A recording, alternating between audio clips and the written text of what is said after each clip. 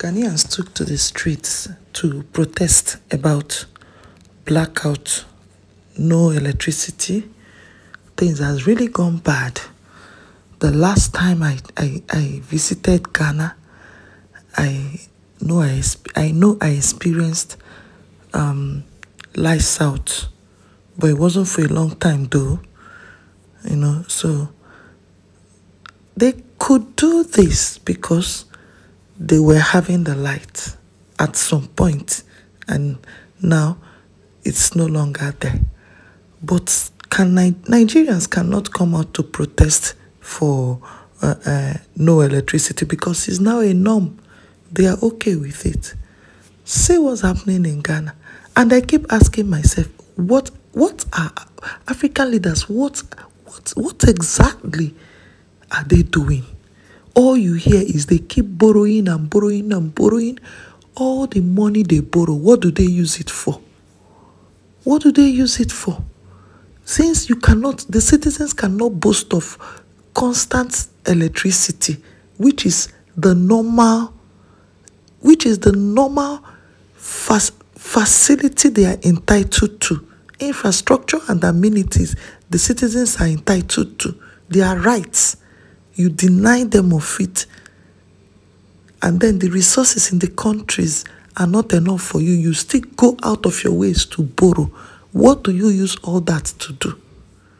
I can imagine. Businesses are shutting down. Nothing is working.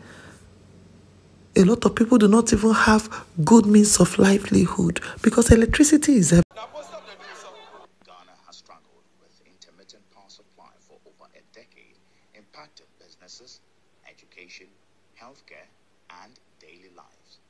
The term "doomso," derived from the Akan language meaning off and on, has become synonymous with the frustration and economic hardship caused by these outages.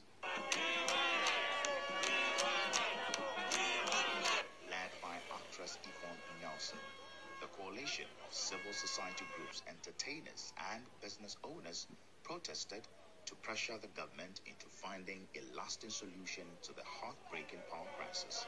I feel this government and the leaders now are arrogant. They need to be transparent. We need to know what exactly is going on. And we're hoping that this will serve as some pressure for the government to, bring our lights back on. Light is no more luxury.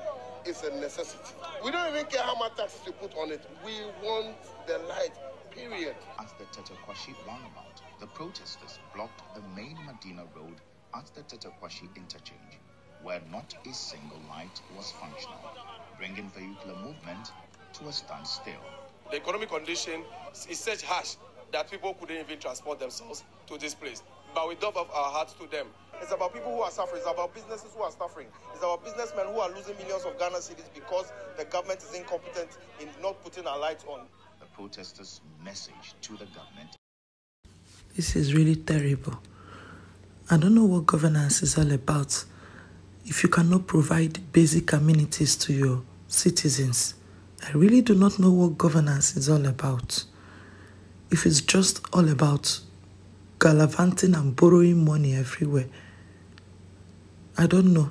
I came across one of the African countries too where UN had to come in to put solar energy to help for electricity for their hospitals and clinics. And then I ask, so if UN does not come through to do this, the hospitals remain in blackout. African leaders, please wake up and do the needful. We've come a long way to stop talking about electricity this, electricity that. Thank you so very much again for your time with me. I don't take it for granted. Hope to see you in my next as I bring your way again more trending news. Bye.